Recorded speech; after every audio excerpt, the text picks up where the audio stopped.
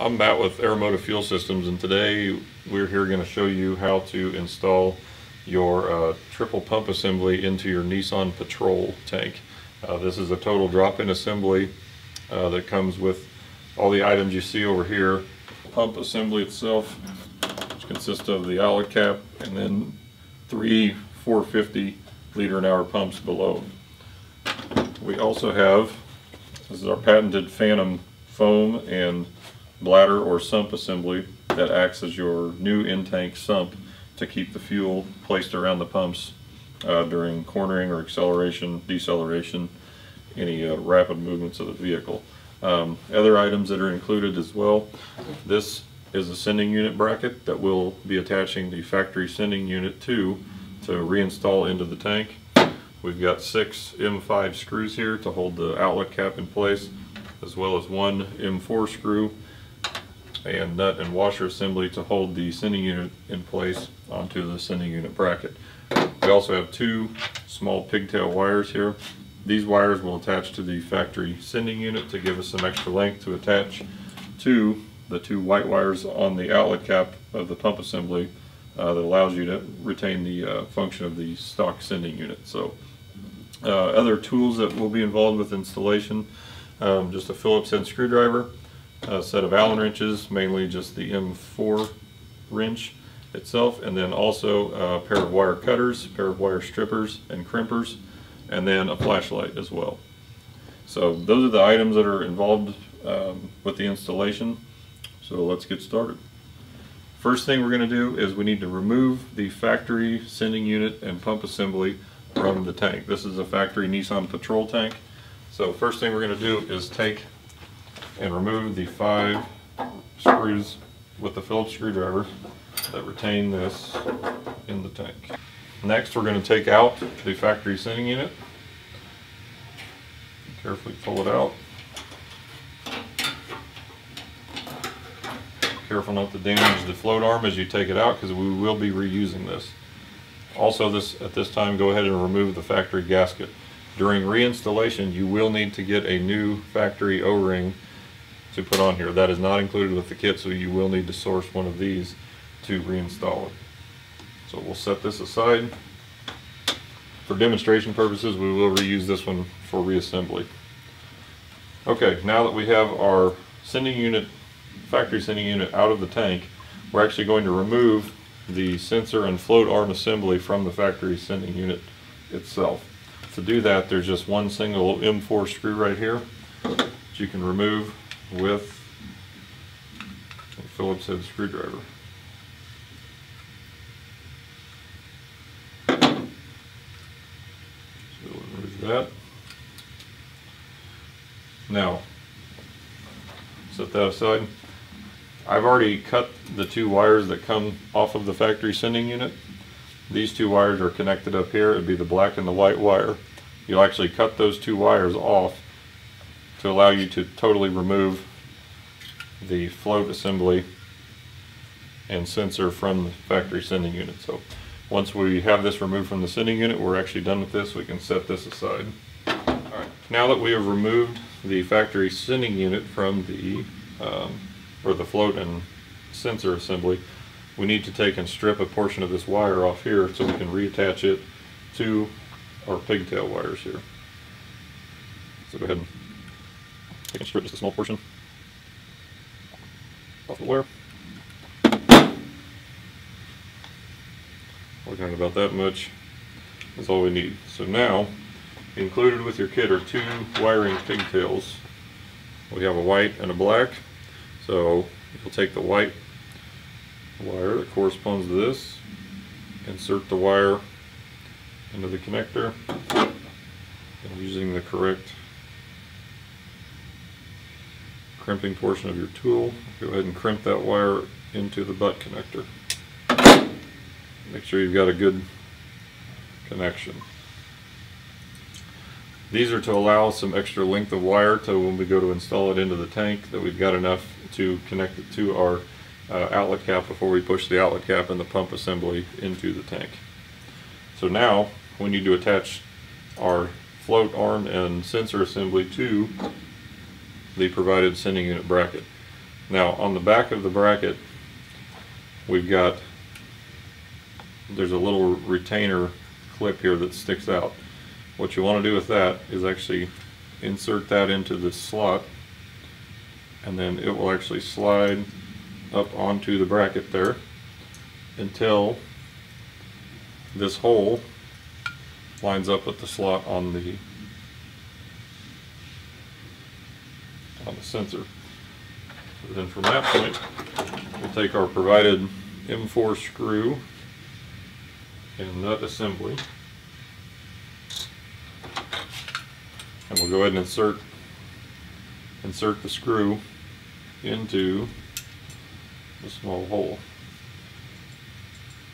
It is a fairly tight fit, so you have to thread this in there with the screwdriver. Just thread that in there. And to lock it in place, we'll install first the washer, lock washer, and nut.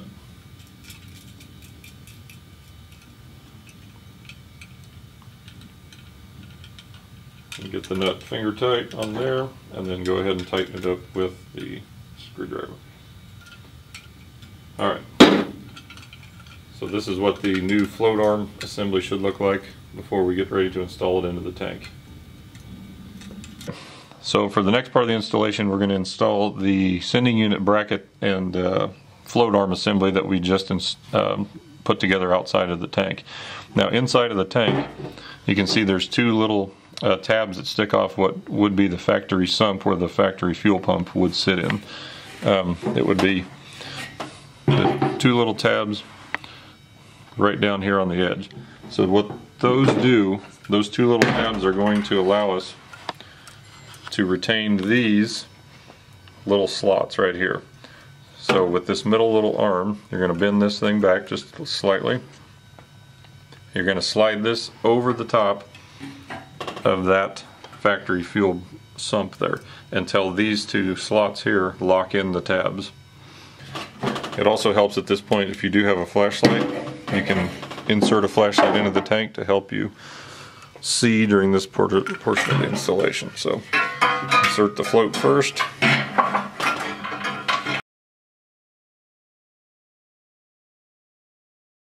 Now that we have our sending unit and bracket assembly inside the tank, we can move on to the actual pump assembly. The first thing that we will install is our foam and bladder. So again, what the bladder does is this provides an area inside the tank that retains fuel around the pumps. So this is very important.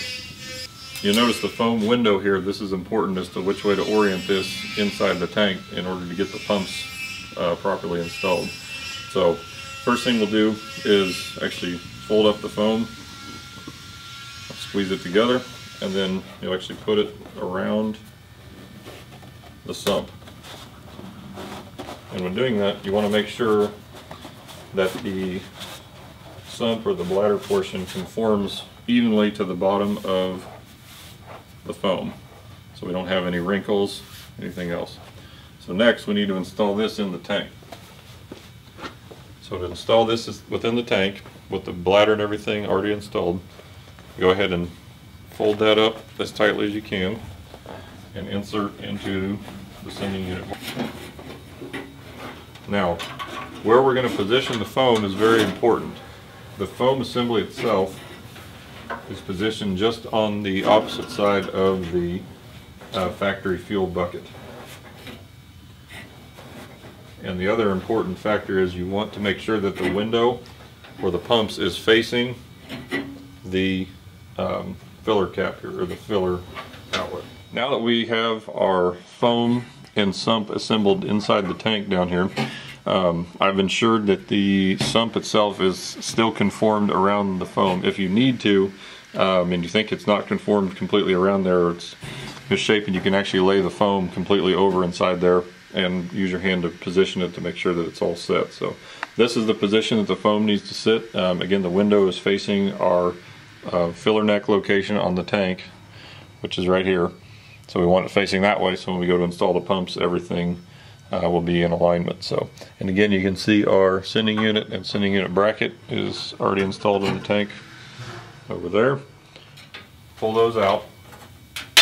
We have the flashlight in there to show where the phone and everything was, so we'll go ahead and take it back out again. So, next, you're going to want to take your pump assembly here. Again, this is the triple pump assembly. The other one that we are offering is a dual pump assembly. So now, take the new gasket. Again, you want to have a new factory replacement gasket, and slide it over the pump assembly, over all the wires. Anything else, make sure that the sending unit wires themselves pass inside of the gasket as well. Just like that, and just let that hang loose up there. So the next step is, we're going to want to connect our sending unit wires to the pigtail wires that come off of the sending unit that's installed inside the tank. To do that, first we're going to loosely set or insert the pump, all three pumps into the tank in this sort of position. So you can see how the pumps go into the hole like that. So now you go ahead and make a connection here. At this point, it doesn't really matter which one of these wires you hook to which one of the terminals. You'll have to use an ohm meter to determine which side is which whenever you go to hook it up back to the factory harness. Alright, so now once our wires are hooked up, you can kind of push them back down in the tank, and then kind of look inside here and make sure that your pumps are headed inside of the foam. As you can see there, our pumps are positioned loosely inside the window of the foam. So now we'll go ahead and you go ahead and push them a little bit farther in there, and then as you do, you'll start rotating the entire assembly, just as I'm doing right here. And then push down on the hoses and everything, make sure it all goes inside the tank. Make sure your sending unit wires are not going to be pinched. Then go ahead and twist it around. Make sure your gasket is positioned down in the groove. And now the orientation of the outlet cap, you're basically going to point the vent and between the vent and the return ports right here towards what would be some of the factory evap system here. So once you've got it positioned there, go ahead and push it down. Now, using one of our 6 provided M5 screws, you'll go ahead and start. That's actually a screw, a washer, and a lock washer. Loosen the initial one just a little bit to make sure that you've got it positioned. Alright, now you can see our outlet cap is installed. We've got our new socket head cap screws holding the outlet cap in place. You've got your 4 ports here. On the main port you have a single 450 pump. On the auxiliary port you've got either another single if you're a dual pump setup. If you're a triple, you actually have 2 more pumps coming off of the auxiliary. Now you will need fittings that are not provided with this, that you will need to purchase, that are a ORB male to a dash 8 AN flare on the side here to connect a dash 8 hose to all of these different ports here. The main auxiliary, your return port for your return fuel coming back from the engine, and then a vent as well. On the vent as well, you probably will want a rollover style vent on the to place, at some point higher than the tank, or the highest point of the tank in the filler neck. So that is basically the install of the Nissan Patrol. The other port, or the other portion of the outlet cap, is the wiring terminals here. Again, the main itself will power just the single 450 pump. The auxiliary will power the second 2 pumps if you're a triple pump setup. If you're a dual, it just powers the single second pump.